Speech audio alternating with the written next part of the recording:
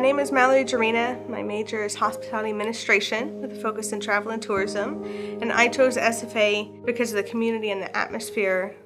Having a close personal relationship with the professors really stood out to me.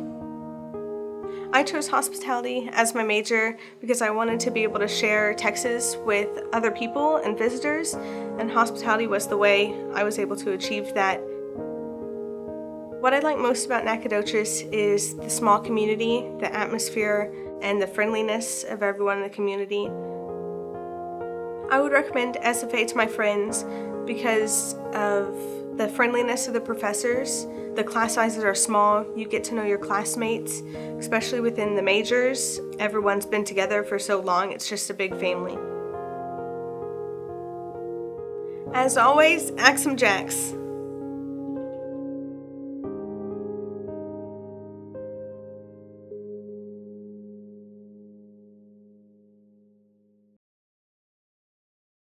Great to see everybody here. Welcome to Nacogdoches, Steve F. Austin State University. This is our very first panel.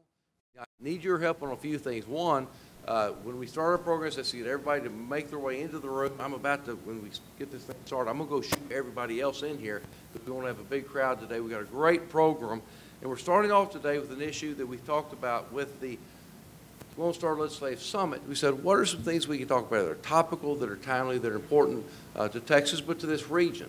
And one of the issues that we talked about with the chamber staff here was the tourism industry.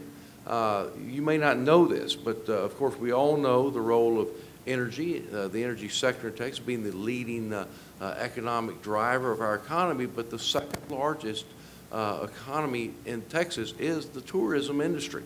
And many factors to that. So hopefully some of you last night stayed at the new Hotel Fredonia, the new old Hotel Fredonia, which is there because of our great leaders, Richard and Barbara DeWitt, and also the hotel occupancy tax bill we passed in the 84th legislature. Thank you, members, for doing that. But when you talk about tourism, you talk about the economy of people staying in hotels, driving to places, going to things, enjoying the things that are Texas. There's so many things that we can do here and that we can enjoy. People want to be in Texas. I say this all the time. Inside every American, there's a Texan trying to get out. And this is the place that people want to live. And there's nobody we could have better to lead us in this discussion than David Teel. He is the president and CEO of the Texas Travel Industry Association. He is not from a town called Mexia. He's from a town called Mejia. Those of us from Texas would know that. A sixth-generation Texan. He and his wife, Frankie, have been married for more than 30 years, make their home in Austin, have 2 children and 4 grandchildren. I'm going to take a moment of privilege here to say that I'm now a granddad for the second time in 4 months. Little Liam is in the Upper East Side of New York, and Jackson is now in Fort Worth from about a week ago. He's definitely a Clardy boy. He was 8 pounds, 13 ounces at birth and is about this long, and but he's growing well and doing fine. But it's great to have them in Texas, and but it's even better to be here this morning. And let's talk about the travel industry and what it means. We have a hospitality school here at the university. Last night, if you were at the hotel for our opening ceremonies, many of our hospitality students were there working on at the hotel and doing those things. It's an important thing for us, and so let's all be hospitable in our welcoming of David Teel, who's going to moderate the panel on Texas tourism. David?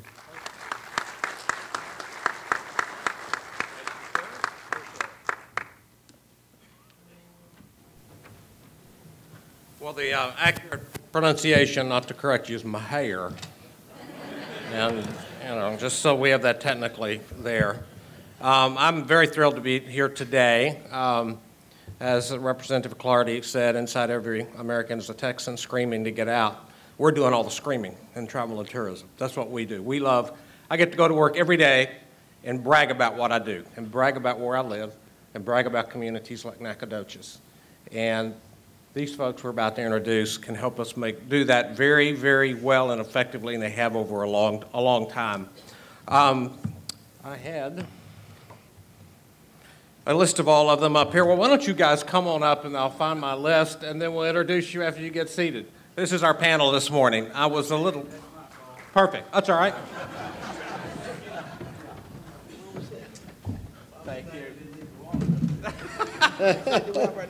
You'd have gotten more value out of this.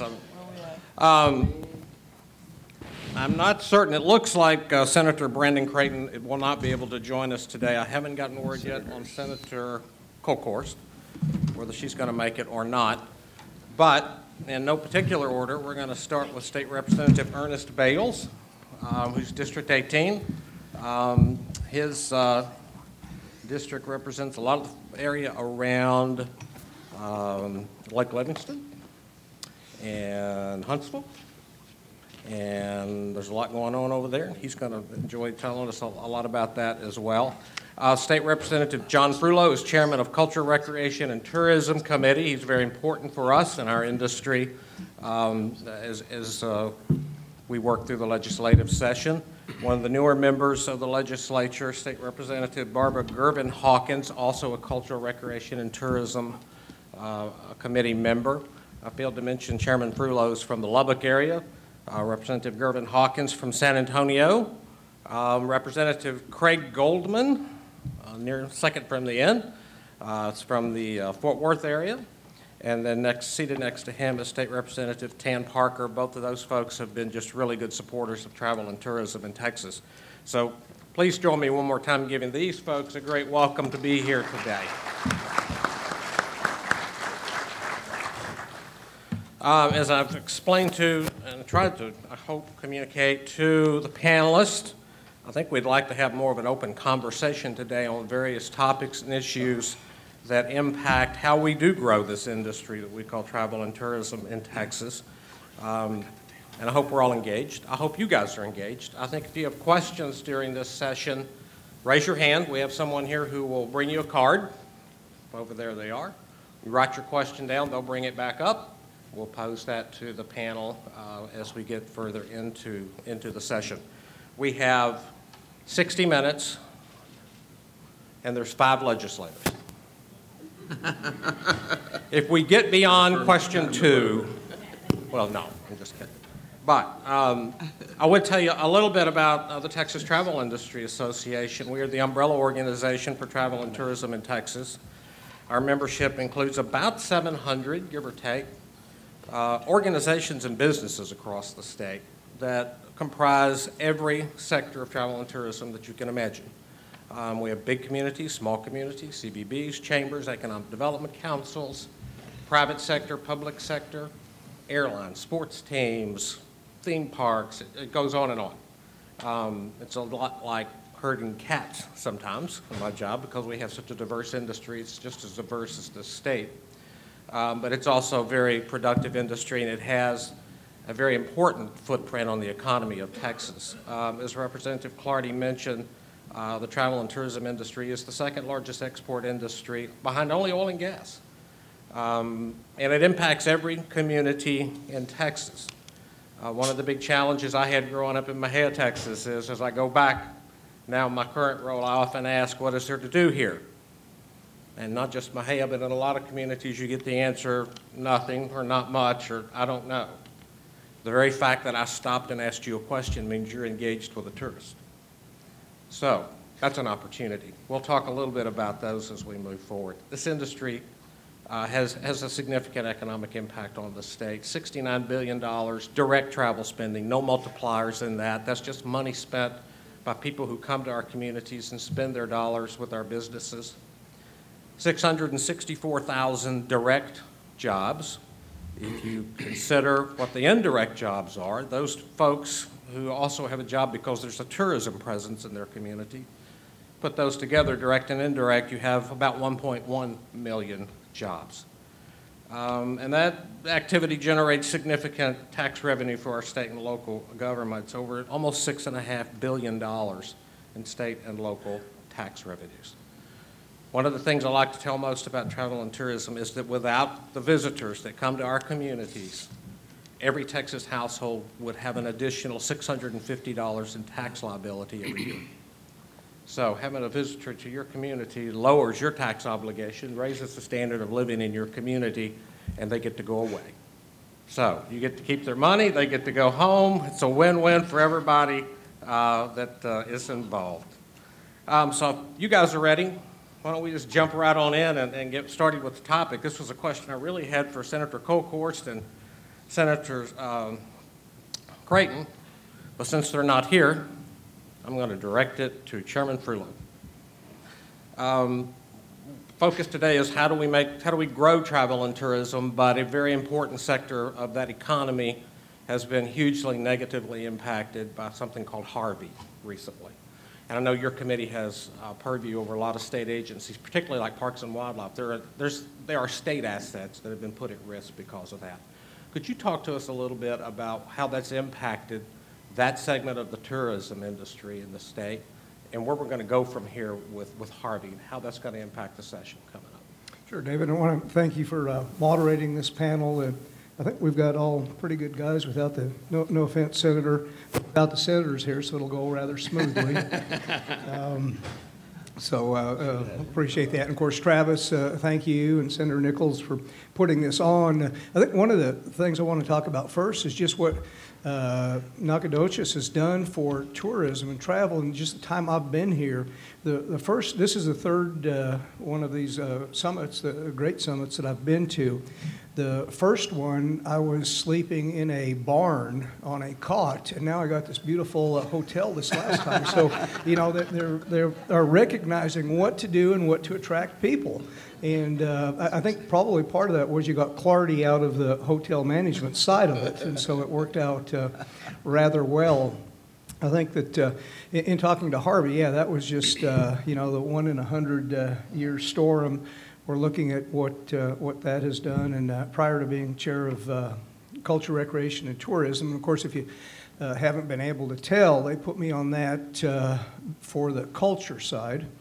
But before that, I was on insurance, and so we had worked with insurance and what all was happening there. Some recent numbers that we had was $15 billion in losses as far as Hurricane Harvey. And you start looking about it, and of course all of us think about, well, what happens, what goes on. Ernest is looking at, well, all the rain and the problems that it caused up in the hill country where he is from. And we look at different things and the effect that it has on the whole state. And you look at the state and the diverse tourism activity that we have, the different type of activities that we have, a lot of different areas. You get down to the Gulf Coast. I saw Larry here earlier, or last night, and you look at what's happening with the shrimp population, the oysters. How do we make sure that those rebound? That's huge industries. So they've got their own ecosystems there with all that fresh water. There could be a lot of losses there. What do we do from Parks and Wildlife perspective? How do we make that get back to where it was as quickly as we can? Well, some of that may be limiting the activity that goes on. We've seen some slowdown, stopping of fishing, different items. So each area, the Parks and Wildlife sustained a lot of damage, in part from the activity of the hurricane, but also from people. They were taking care of additional people that were there at the parks, and they were overloading the parks, the restroom facilities. And so we've got to get those repaired and fixed. And it's how do we do it? Well, it's all, like with everything in the state, it takes time and it takes money. And so we have to figure out what is the best way. How is the federal government going to help? All this money that we've paid in taxes all these years, what is happening there? Flood insurance, what's happening with FEMA. There's just a lot of different activities. And then the private sector, how are they able to rebuild? You look at the tourism areas of like Rockport. That looks like a moonshot right after that happened. Hotels that we've all stayed at in that area were, torn apart, difficult to get rooms.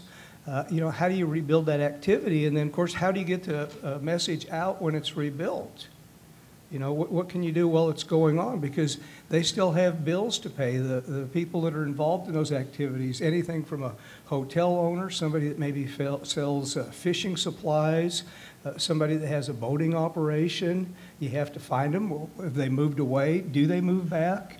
And so it's a pretty complicated situation. And we have to figure out where it is. One of the interesting things, I mentioned the number 15 billion. If you look at prior hurricanes that have come through, typically at this point in time in relation to when the hurricane happened till now to where the final number comes out, sometimes those numbers double.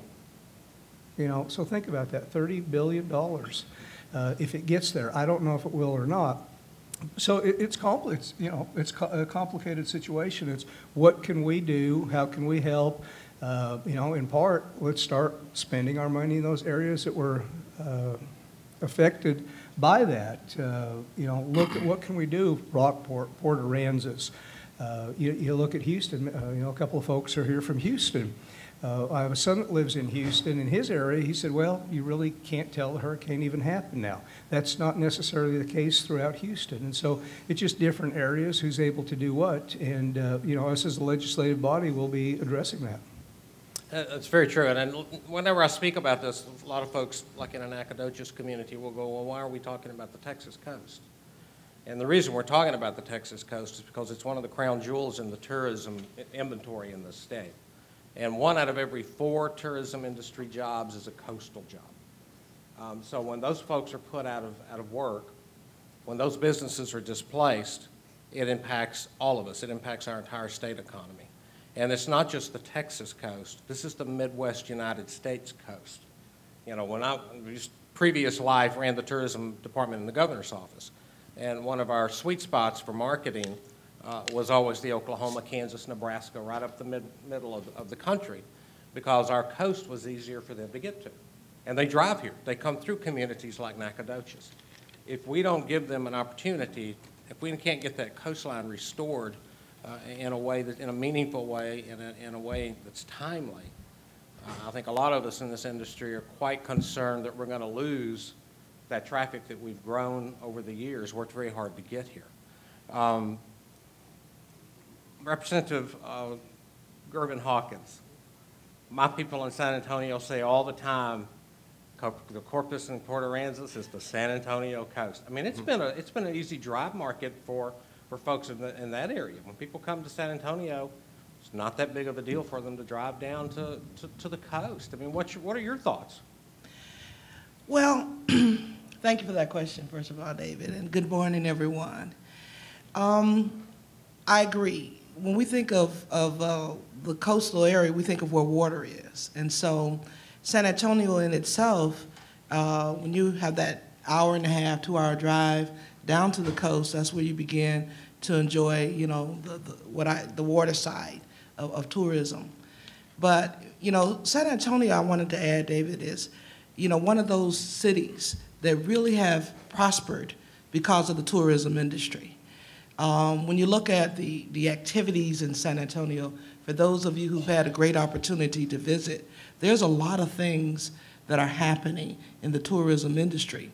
And it is truly my belief that tourism is part of the bedrock of San Antonio's economy, and it's so important. So the coastal area is definitely important to all of that. But in the city itself, if you could list all the things that when people come visit San Antonio, the things to do, the activities, the availability of activities, it really happens in San Antonio, and then you can drive to the coastal areas within a short period of time. And go fishing and things like that.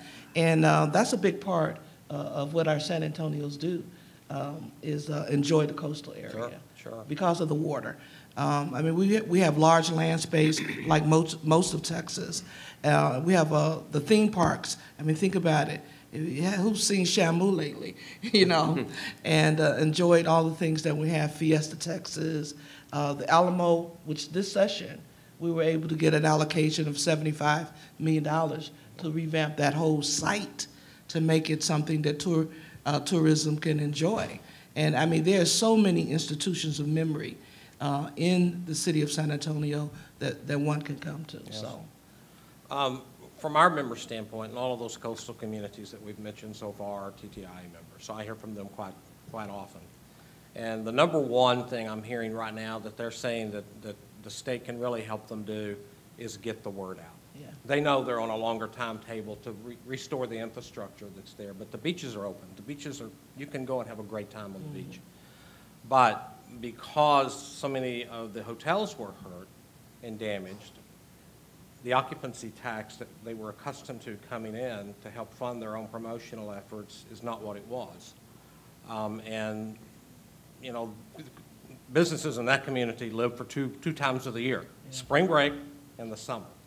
And if they don't make a year's worth of revenues over those 3 1/4 months, they don't make it for the year. They're gone. And you know, that's the business side of tourism. A lot of times people think of tourism as just fun places.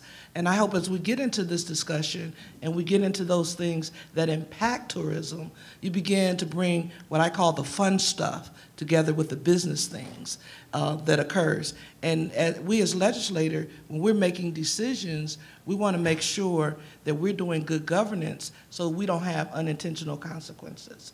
No doubt those acts of God that we cannot prevent, we could do other things legislatively to help the tourism and strengthen the tourism business. So as y'all are sitting here this morning, really start thinking about that business side of the house and how tourism plays into a lot of things. Again, being the second largest economy driver in the state of Texas is very vital, very important. So. Absolutely. And promotion is key to that. Yeah. And we live in a it's no longer a domestic market. We live in a global market. Yes. We're competing with countries as a state to get folks to come visit us. And I think one of the biggest challenges that we saw last legislative session was the state tourism budget was cut in half. And that, we believe, is going to have a domino effect that's going to be very difficult for us to recover from. Once you vacate part of the marketplace and marketing and advertising, it's very hard to get it back. Ask Colorado. They actually cut their tourism promotion activity 100% a few years ago. At the time they did that, they were the #1 winter resort destination in America. Now they're not even in the top 10. All these years later, they still can't crack back in the top 10 because other folks are sitting there ready to fill the space. I'm sure all of you here have run at least one campaign ad over your career. If it didn't work, we wouldn't be doing it.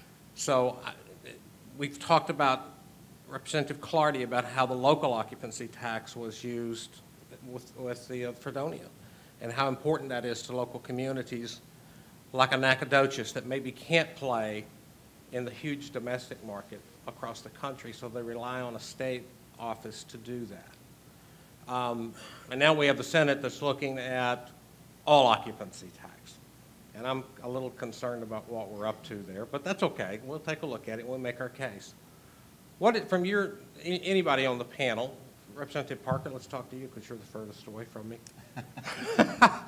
Your area up there does a pretty good job of promoting itself and bringing tourism to the area. What do you think about the challenges that we have with funding the advertising functions? Well, thank you. Good morning. It's great to be here in Nacogdoches again. I want to thank Travis for his leadership putting this together, and Senator Nichols.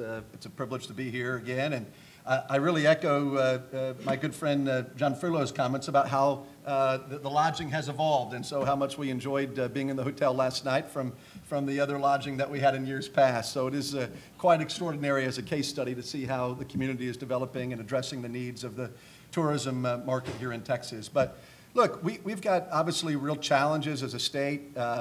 You know, you heard obviously in the earlier comments from John pertaining to what's going on with the rebuilding, obviously the Gulf Coast. As a legislative body, we are of course committed to as long as it takes to rebuild. It will not be a sprint, it'll be a long-term marathon. And we need to obviously do everything in our power to be proactive and aggressive in being able to support the recovery of that part of the state, and obviously the critical economy that is in fact the tourism economy. With regard to my region, up in Denton County, we're of course blessed to have the Texas Motor Speedway. We've got a lot of great parks, we've got great lakes. We obviously have amusement parks in the North Texas area, wonderful sports, obviously programs, and terrific professional teams that participate in the Metroplex as well. And I think it's important that the message for us as legislators to take away is that because we've been blessed historically, we can't sit back on our laurels and think that the the great economic abundance that we've had in Texas, particularly in the tourism and visitor space, is going to continue unless we're proactive. So that's really my, I think, takeaway is that we can't just sit back and be content because we've had a great 20-year run, that the next 20 years are going to be equally as good unless we're proactive. And that means making certain that we've got the tools at our disposal to be successful. You referenced, David, a moment ago, obviously what's happened here in the Fredonia Hotel that Travis carried the bill on back in 2015. And we all saw firsthand the direct correlation between good policy and job creation. Look at all of the kids yesterday that had employment opportunities that wouldn't have had 6 months ago before that property opened up. And so I think it's just always important that we get beyond the rhetoric and we understand the substance of what's really happening. These are powerful tools in our toolbox that we need to utilize to continue to protect and promote Texas. So I think that's really the big takeaway for me legislatively, and I think also for my area, is that we've utilized these tools. These tools are very important to keeping us vibrant economically. To me, when you talk about tourism, you talk about obviously attracting visitors and so forth, it really goes hand in hand with, broadly speaking, economic development. I mean, it really is just a subset of economic development. It's all interrelated. And so everything that we do, we have to recognize has an implication. Look, people aren't going to come to the Dallas-Fort Worth area if they're going to sit in line for 2 or 3 hours trying to go from downtown Dallas to go see the Texas Rangers. Or if they're going to go from the Texas Rangers up to the Speedway, it's going to take 2 or 3 hours.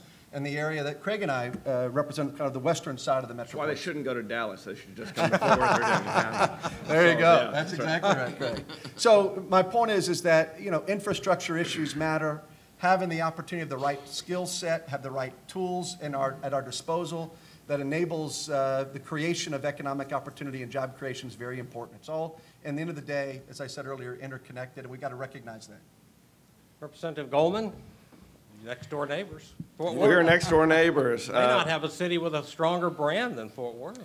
I would argue there is not one in Texas, especially right now, all that's going on in Fort Worth. We are growing immensely. The state demographer suggests that in the next 20 or 30 years, we're going to have in Tarrant County, going to have a higher population than Dallas County. So all the development in North Texas, not all, but a majority of development in North Texas is happening in Fort Worth. And lo and behold, it's happening in my district. District 97, I'm in the southwest quadrant of Tarrant County. And believe it or not, we have plenty of land for development. And we just broke ground about a month ago on Tarleton State University. Tarleton is, as many of you know, is based in Stephenville, Texas. They're coming to Fort Worth. They're coming to my district. They have students there now, but they're scattered throughout the city. They finally are going to have a main campus, the first public college in the city of Fort Worth. So that's exciting. That will be students will be in their campus in the next year. First of all, I'd be remiss to tell you all not to please come to Fort Worth, especially come to the pride of District 97, the Fort Worth Zoo, one of the top 5 zoos in the nation.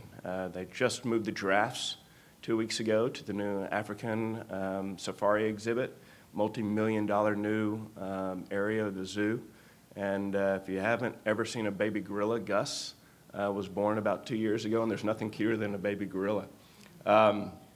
Every single time the zoo tweets out that a new animal was born, I retweet it and say, I have a new constituent in House District 97. But one thing that we did pass several sessions ago, speaking of hotel tax fees and public-private partnerships, those of you who've been to Fort Worth or been to the rodeo and been to Will Rogers Coliseum, and it perhaps glorious building, but perhaps a little outdated. So it's been on the books for many years for us to build a new arena in Fort Worth, and several sessions ago, Chairman Guerin carried legislation for us to use the hotel occupancy tax in a unique way. And I believe it was a 2-3 mile radius within the new Coliseum's area would get a little extra hit on their occupancy tax. But that is going to generate millions of dollars. The private sector matched those funds and now has even increased some of those funds. And the new Dickies Arena is being built as we speak. And talk about not only hundreds of jobs, that's going to be affected when that new arena opens in a year. But they already have commitments of the NCAA Final Four, not the Final Four, but one of the first round games. The NCAA Gymnastics Women's Championship will be there. We're going to compete with American Airlines in Dallas for concerts and many other things that will come that, frankly, the old arena could not handle. So that was a very unique way that, and thank all my fellow members for helping to pass that piece of legislation, because it needed to come through the legislature to do so. Awesome. Representative Bales, your district is probably more like the Nacogdoches area than the other members sitting here. Tell us a little bit about District 18 and what tourism promotion means for you in your area. We've got a lot of broad diversity in House District 18. We represent 3 counties, Liberty, San Jacinto, and Walker County. We've got Sam Houston State University. We've got a lot of very positive growth there in the Huntsville area. We have a fairly sizable number of constituents in a gated community called TDCJ, which definitely changes the dynamics of the district quite a bit. My home county, we're 80% forested. So we're definitely southeast Texas. We also have the second largest lake in the state of Texas, and on that lake in San Jacinto County, there's not a single place where you can actually rent a motorized boat. Growth is inevitable. We have that coming, but then again, I think we have to do all in our powers to step back, take a very proactive approach, and make sure that that growth is positive. We have the 99, the Grand Central Parkway is actually coming through Liberty County. In that area, we have a small logging community called Plum Grove, Texas. Population 640 at the last census. Now we have over 19,500 half-acre platted lots, and they're fixing to develop several thousand more, and it's a very different demographic that's been brought in. It's low socioeconomic, predominantly Hispanic, and then you look at the impact of our public school systems. You already have a failing school system, which has been rated unacceptable several occasions. You have this huge influx of additional students. How can that be addressed in a positive manner? So you look at those different challenges, how you embrace that, but then again, you also look at the impact of Harvey. That was one of the original questions, and how that changes tourism. I think the one scope that we've completely missed is of all the families that were directly impacted, they no longer have that disposable income to actively vacation like they could before. So they're going to be thinking about that in a very different way. I had the opportunity as part of the Committee on Land and Resource Management. We got to go tour Rockport, Fulton, Port Aransas, Aransas Pass. A lot of those places were completely decimated. You look at the hotels where people usually stay. Some are no longer there in near the same capacity that they were before. But then again, you look at the broader scope of support staff, your public schools. I think there was over in Fulton or Rockport, one of those schools, in December, over 70% of the students were still homeless. Even if you're able to open those hotels back up, you're able to open those services, do you have the support staff that is there? And then again, when you have other places in the state that were directly impacted, do they have the available funds that they're not having to spend on sheetrock, replacing furniture, and just getting their lives back together to go do that? So we're in a different situation. We don't have the Alamo. We don't have zoos. We don't have a whole lot there in our more rural areas. But I think it's always important that we look and we know that this growth is coming. Houston, Texas is starting to absorb my district where I live. We're in exactly an hour north. We have, where I live, it's surrounded by the National Forest. There's 2 Walmarts within 15 minutes, and we're 42 miles from Bush Intercontinental Airport. That would be considered rural by most. However, we have access to all of that.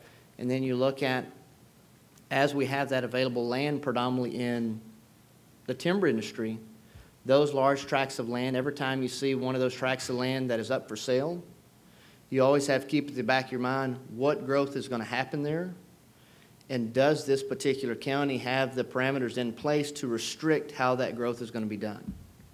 We have developments that are building several thousand homes with 0 building restrictions whatsoever and 0 infrastructure in place in order to control what is built there, make sure that they have their permits, and how that progresses. Liberty County alone, they actually had to put an absolute freeze on all developments before they would approve any more developments and make sure that they had those parameters put in place. So we're at a very different place in time as far as tourism goes and the economic development. However, I think it's more detrimental to our rural areas to make sure that we be mindful of that broader picture so that that growth that we have is positive. We don't have a lot of the other draws. We have nature, and that is one thing that I think everyone is coming back to as we became such an urban society, and everyone's been raised, and there are more and more generations removed from the family farm, ranches, rural areas. A lot of people are trying to get back to that, so I think that is going to become a more important part of the tourism industry as this progresses. I think you're exactly right with that, and I think when we look at what the demographic is and the preferences of the new generation of traveler, I'm a baby boomer. I still got a little money, but they're not as interested in me, okay? Everybody's got their focus on a younger generation at 45 and younger. And communities, I personally believe, communities like your district, this is a real opportunity for them to communicate, because in the age of social media, it's cheap to promote in many areas like that. I mean, you can reach, this is where these folks live. They live on social media. I mean, they take their iPhones, their smartphones, they don't travel with them, they do business on them. They're transactional devices, they're navigational devices, and we don't need road maps anymore. Who needs that? You got Siri, okay?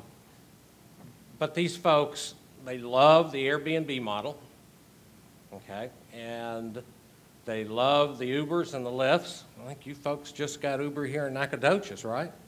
Not too long ago. Travis is a driver. What is this world coming to? Yeah.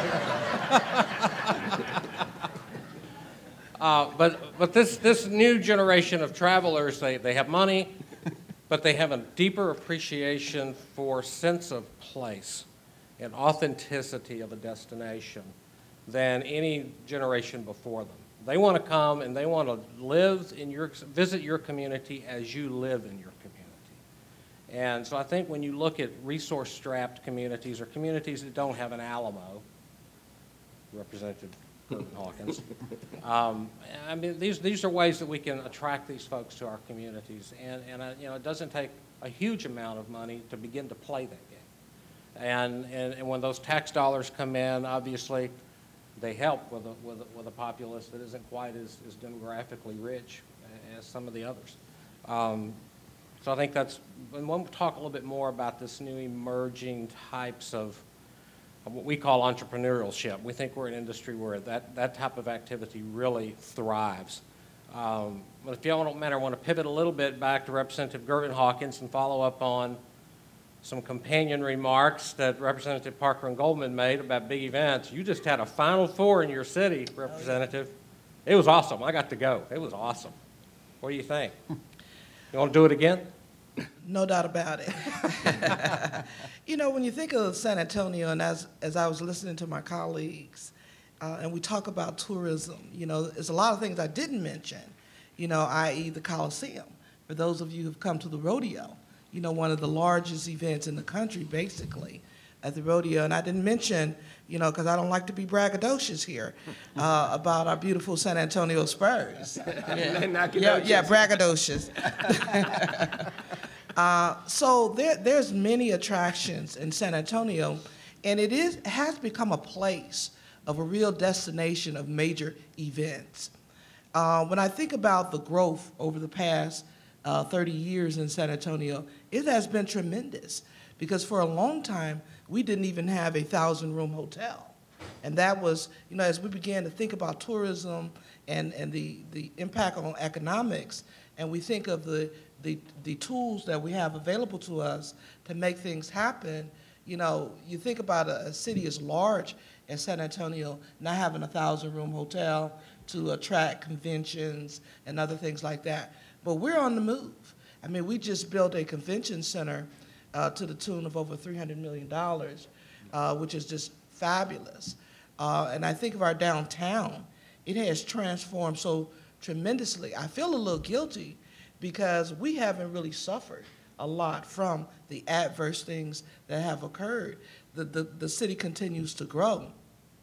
So the Final Four was one of those events that, you know, that was not only appropriate for San Antonio, but, you know, it had the venues that were available to it, i.e. the Alamo Dome. And I need to put a little plug in. They came to the Gervin Center, which I was once CEO of, and the teams had practice there. There's 3 college-sized gymnasiums. And so it was just wonderful to see the NBA academies. So when we think of the Final Four, it's not just the universities, but the NBA has done some awesome things as it relates to their international relationships. And I had a great opportunity to speak with one of the NBA execs. And my thought was, what's happening with the NBA and the international market? So as we talk about our new entrepreneurs and folks like that, as y'all know, the world has become a little smaller. You know, we're no longer just within our geographic footprint, but we're also looking at the international market. So I need to tell y'all the story about the NBA and how it got involved so heavy in the international market. So the story I was told is that Yao Ming, who came to Houston, Texas, y'all remember the 7-footer basketball player, for those of you who are sports folks, came to Houston, Texas to play ball.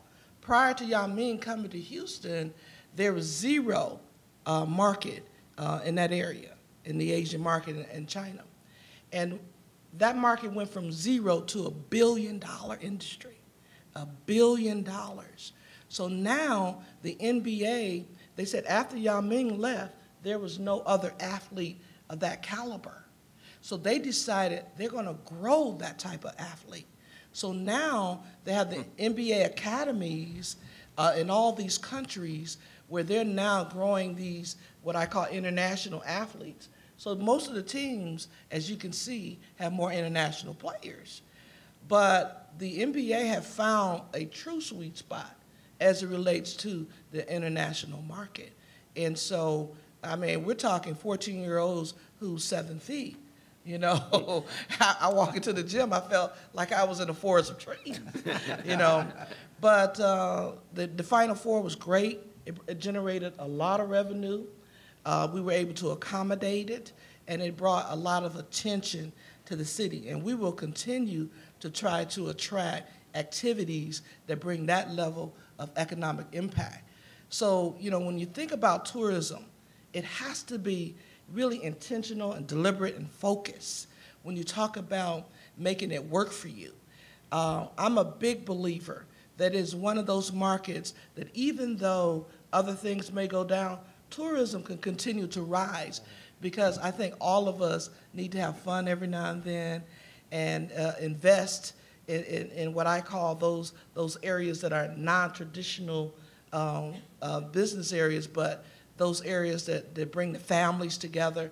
I mean, to see all the families, all the teams, all the activity. We're talking walking streets, walking downtown. I mean, it was just really unbelievable of what was happening during that time. You know, we've experienced championship teams quite a bit, so it's not new to San Antonio. I mean, come on. Golly. You know, we've had the great pleasure of having 5 championships. So, you know, that whole idea of the tourism, we've been blessed, truly blessed to have enjoyed that. And I think we're worthy of it. What you think, Rep. Clardy? I agree with you, All right. So maybe the next Final Four we could have down here in Nacogdoches? Yeah. Build another new hotel? Okay. Well, it does, you make a great point, and I'm told by the folks in San Antonio that it was a $180 million economic impact, second only to the Super Bowl. Yeah. And we just did that little thing in Houston last year, right? Yeah. And so we keep, and I'm sure, you know, that for communities that live around the shoulders of those big metro areas, I mean, there is economic rollover that happens. But it seems like every session somebody wants to go after this thing called, and it's the most misappropriately named program I can think of, Events Trust Fund. First off, there's no fund. Okay, there's no pot of money sitting there. I talked to a legislator one time and said, I want to kill the Events Trust Fund. We're going to zero that balance out. I was like, well, happy hunting, okay? Because the way that works is basically if you want to host one of these big events, you send in an application to the governor's office, you project what the economic impact of that will be, and then the incremental increases in tax revenues, various tax revenues, that come in as a result of that are refunded to you from the state. It's not sitting there in a pot waiting to happen. It has to be earned first, and if the event doesn't earn it, guess what? You don't get it. But it has been a great economic development tool recruiting these major events across the state. Are we going to have to fight tooth and nail to hang on to that program one more time this next session? Well, I'll jump in on that. You know, if we do, we do. But to me, it's worth fighting for. And I want to thank so many of my colleagues that were supportive of allowing this last session the ability for me to work to expand, if you will, the list of eligible events for NASCAR. And again, as we talked about earlier, at the end of the day, we always want to take care of Texas. We want to represent our districts. And we had the ability to expand a couple of eligible races for NASCAR. To me, that's great economic development. It brings, obviously, tourism. It brings folks from all over Texas, all over the United States to our area, just as we talked about the impact of a Final Four. And so that Major Events Trust, in my mind, has been a very important tool and will continue to be going forward.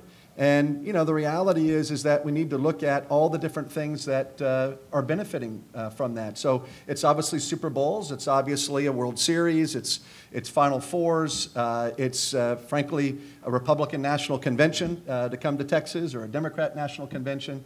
I mean, all those kinds of major big-ticket items that will grow our economy and create visitors coming to Texas, I think, are important. So it really, in my mind, is something that is definitely worth fighting for going forward, Dave. Thank you.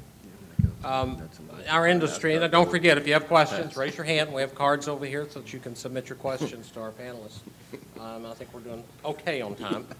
A couple of issues I wanted to talk about before our time does run out. Our industry is 70% small business. So while we have big corporations and, you know, Dallas Cowboys, American Airlines, all that, it's still the small business folks that are the heart and soul of who we are as an industry. They create more of our jobs than anybody else, any other type of business.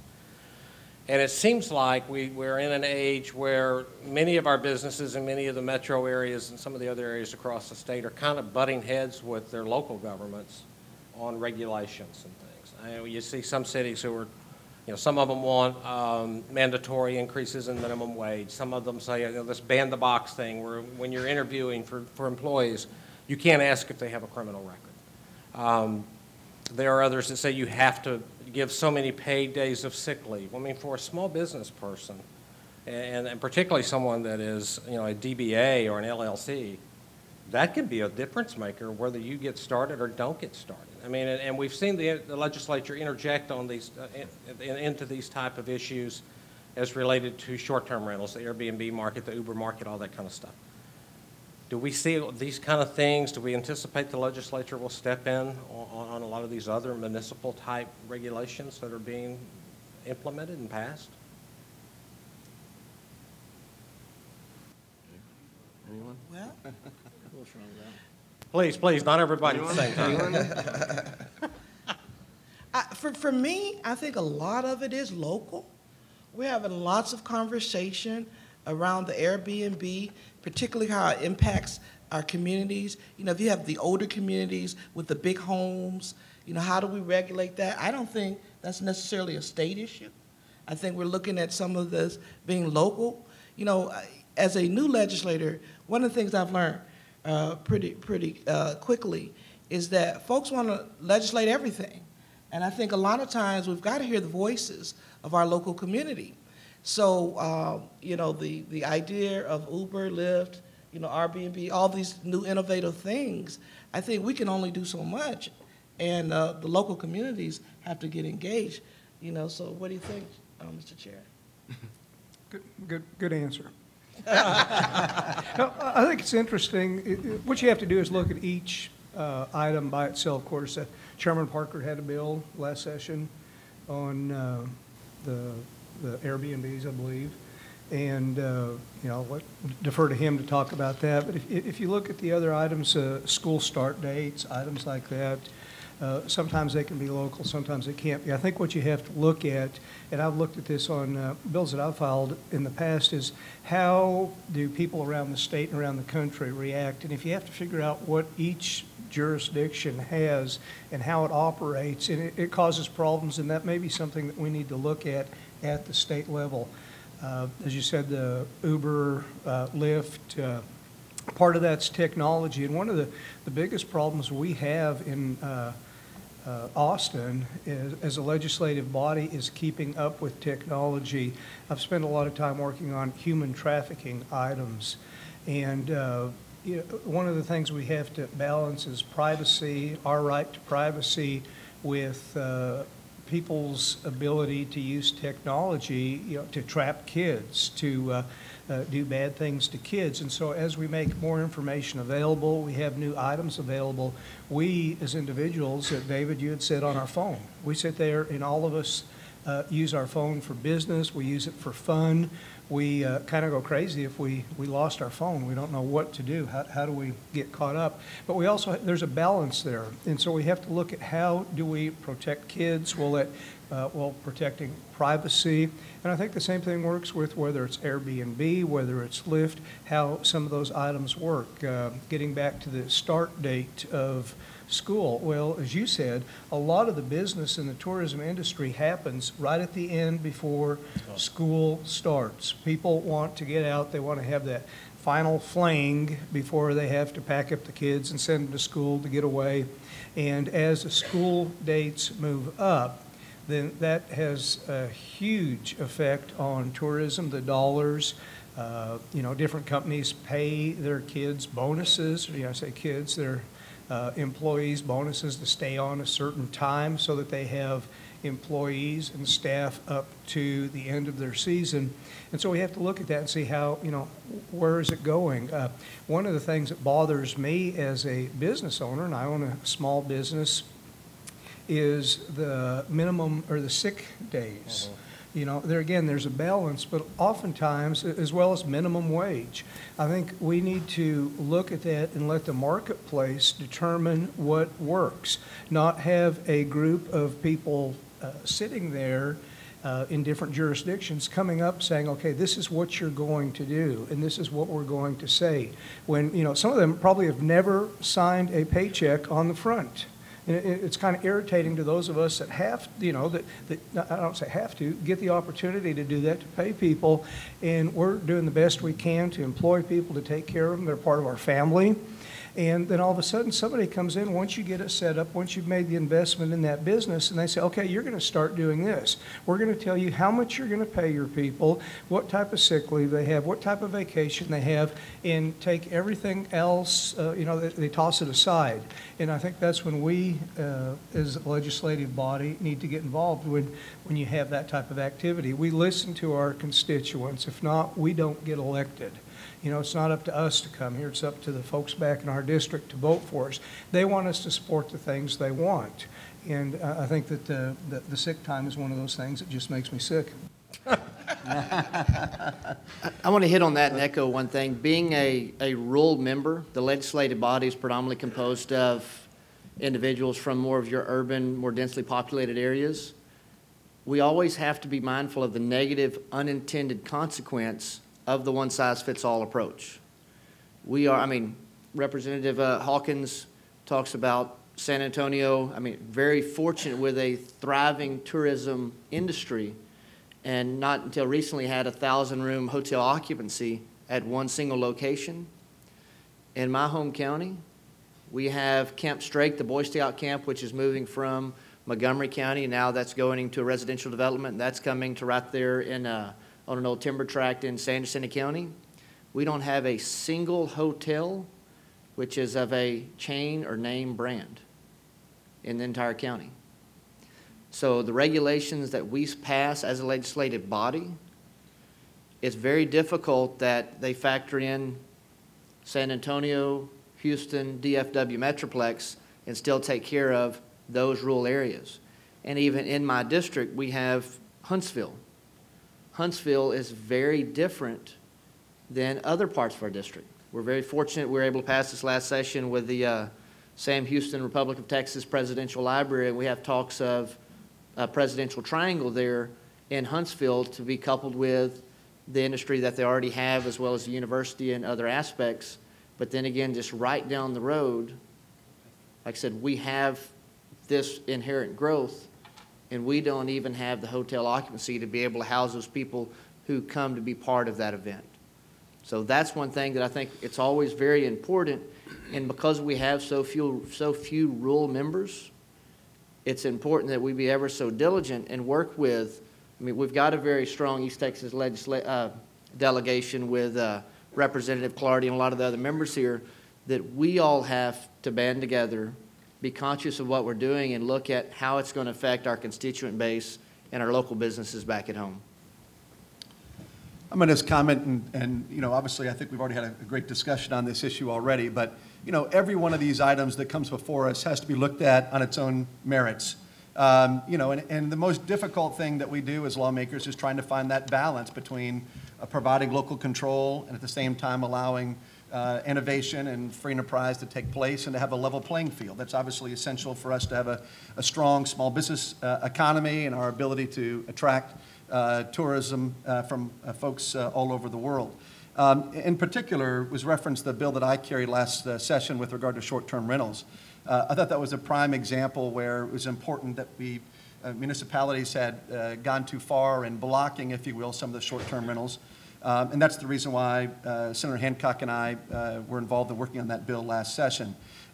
Much like we really, all of us legislatively passed the improvement or the fix to the situation with Uber in Austin. I think we all felt like Austin had gone too far in blocking Uber, and therefore we thought it was important for, again, the free market to step in and allow Uber to be successful. So each of these situations is different. You've got to look at them on a case-by-case basis. But I think at the end of the day, you know, again, trying to get it right, to find the right balance between where does the state weigh in versus allowing, obviously, for local control, it probably is no more challenging issue that any of us as legislators face. Awesome. Last topic I wanted to talk about, I'll just throw out there and we can yes or no, with the property tax reform. Are we going to get a 25% consumption tax?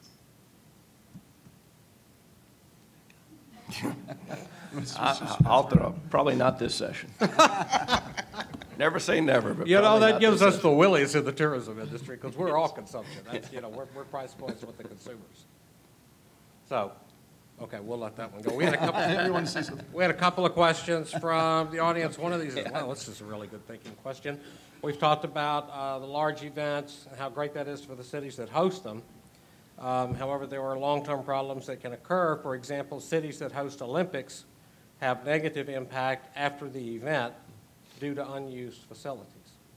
What checks and balances does the state have in place to ensure large events with potential for huge economic impacts don't cost more in the end due to the aftermath of the event? And how are we encouraging sustainability through these events? Anybody want to? Well, I mean, I think that's the process that we have in place. I mean, we're talking about really that major events trust. You obviously have a process by which you go through the application process with the governor. You have to have items that are eligible, and so in the first place. And so I think that's really where the dialogue and the discourse on these kind of things takes place, is that you've got to make a decision whether or not this is good economic development long-term or not. And every situation, again, is unique in that regard. So, but I think we're mindful of that.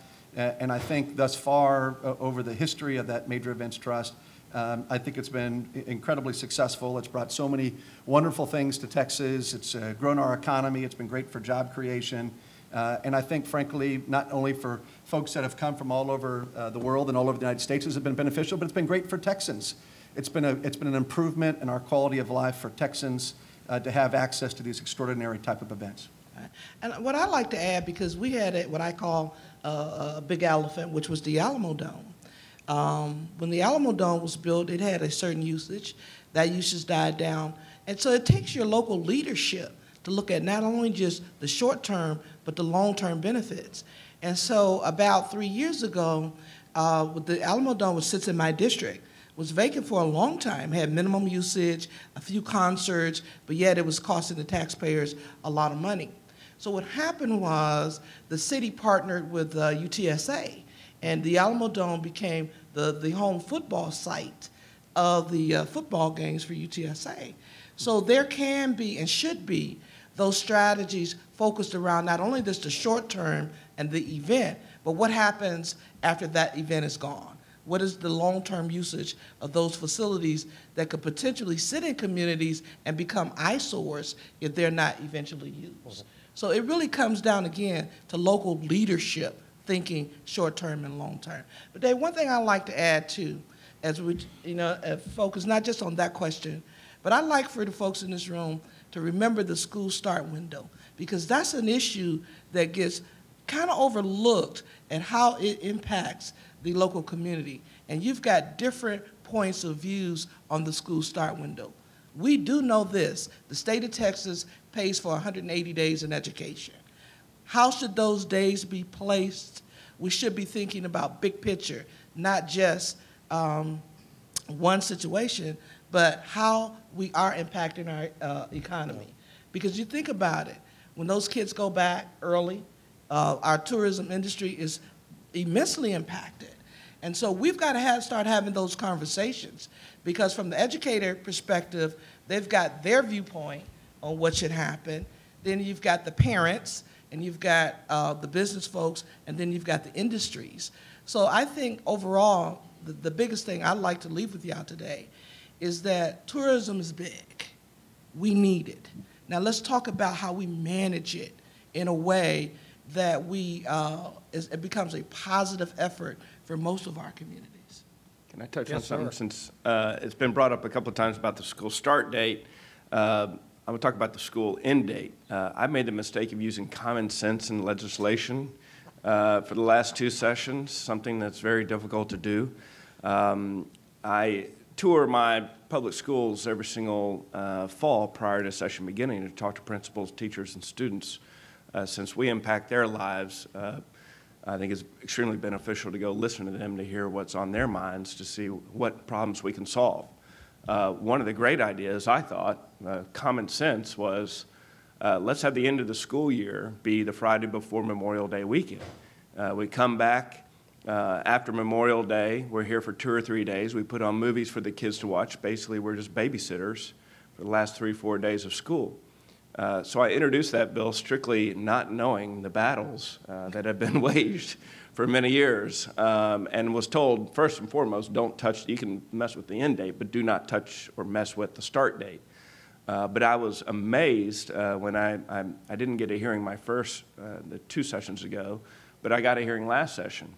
And I was amazed how much the tourism world, we didn't even promote it, we didn't ask anyone to come testify.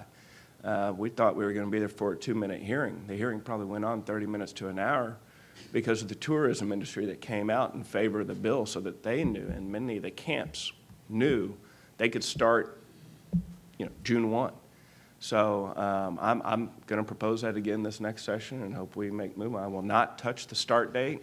But again, it just makes sense to have Friday before Memorial Day weekend. I will offer food for thought on the start date. I would be remiss and probably would be lashed if I got home and didn't. Just food for thought. And I'm going to use Houston as an example for no other reason than Representative Bales is here, and you live on the shoulder of Houston. What is it, 6 million people or something in the metro area? When the Houston school districts set a start date, that, let's say it's early August, let's say the first week in August. UIL programs now have kids coming back into school mid-July. That takes what we used to have a 4th Monday in August, and now the school districts, local control, are setting their own school districts, their school start days. That takes 6 million, potentially 6 million, however many, people out of the travel market that could come to your district. That you could have an extra month's worth of economic activity in your district. So from our perspective, it's not really a local control issue, because what is made here as a local decision impacts others all across the state. So it's a statewide issue. It's something that needs to be looked at with, I think, through that lens. And If you file that bill on the start date, I absolutely am certain we'll be there supporting you once again.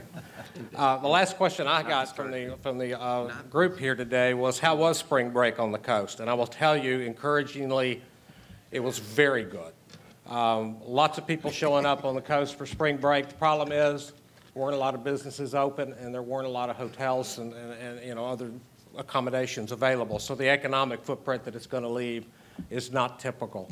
But it was good to see Texans and non-Texans back on the coast again. If nothing else, it was a shot of some much-needed economic impact for those communities, and psychologically, it's the next step toward recovery for them. Thank all of these panelists for being here today. What a great job. What good supporters we have for the industry.